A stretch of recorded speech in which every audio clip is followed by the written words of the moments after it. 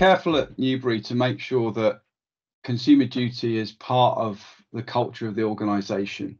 And that means that every single employee understands what consumer duty is and also understands their role in making sure that we do the very best for our customers. And to be honest, it's not been a particularly difficult sell internally because, as I said, Newbury is very much focused on the customer and always has been.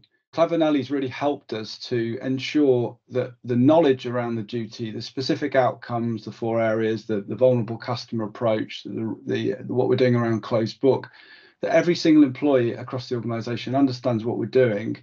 And, we use Clever Nelly as a way of embedding that knowledge over time. It's okay to get things wrong within Clever Nelly. It's not asking for a perfect response.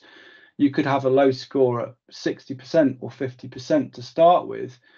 I personally rather people get things wrong with the idea of improving over time than to just do a tick box exercise and get the 80% so they can say that they've completed the course. So I really like the way the psychology and the algorithm of Clever Nelly works, because it really does test understanding of something which perhaps wouldn't always be covered with other approaches out there.